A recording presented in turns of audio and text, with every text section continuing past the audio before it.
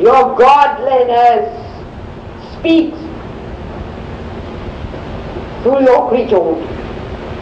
It is not the best, and no entities took upon themselves the disreputable descent into that. Your souls are not slumming.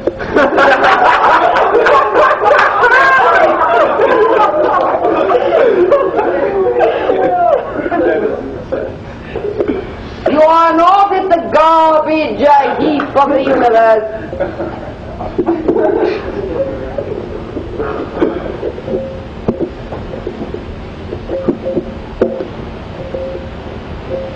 You are yourselves becoming, and you are creating in your way a unique reality in which, in your terms, each moment is a miraculous, and in your terms, forever new, in which your own identities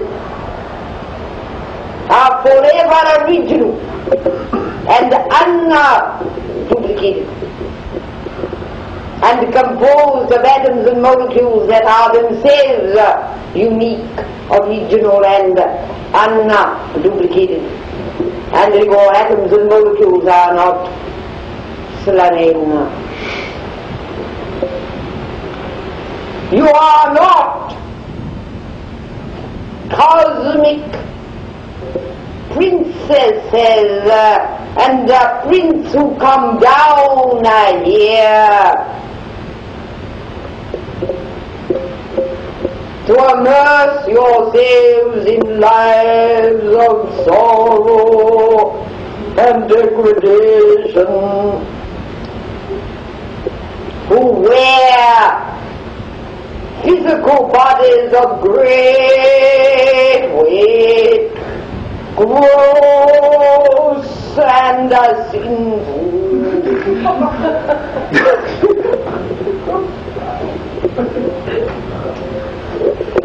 You are spirits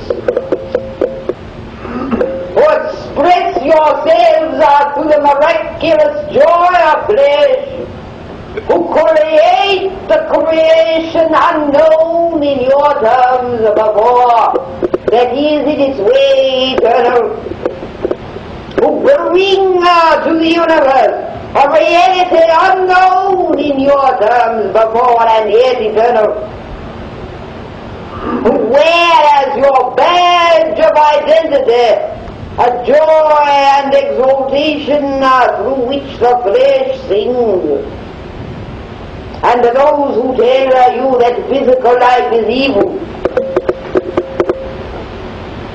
do not know of what they are speaking.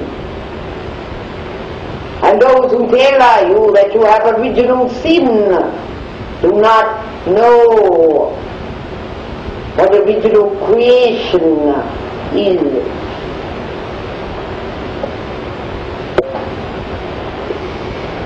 As I have told you before, those who speak to you in terms of guilt, in whatever terms, ignore them. Those who tell you that to be spiritual is not to be physical,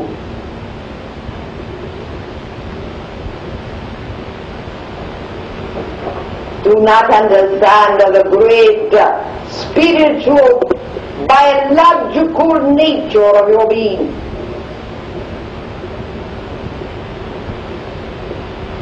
They have not listened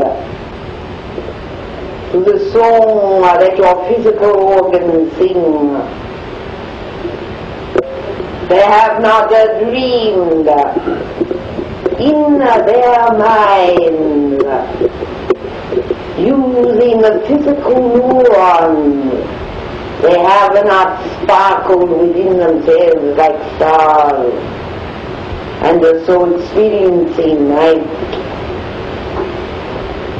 They think that existence is dark.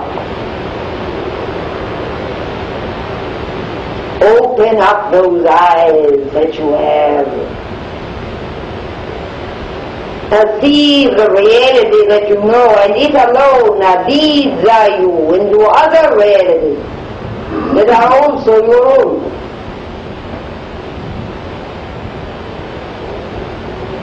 Cause indeed couched in creaturehood, and for a reason.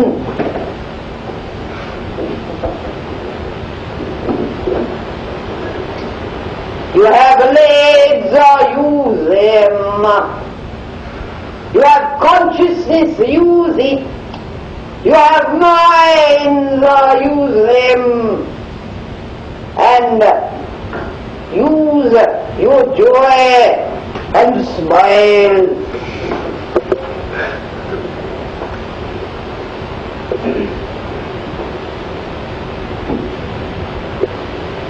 You know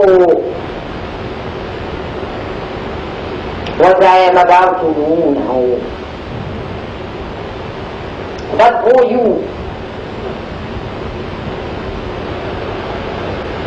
listen to the vitality of your own being.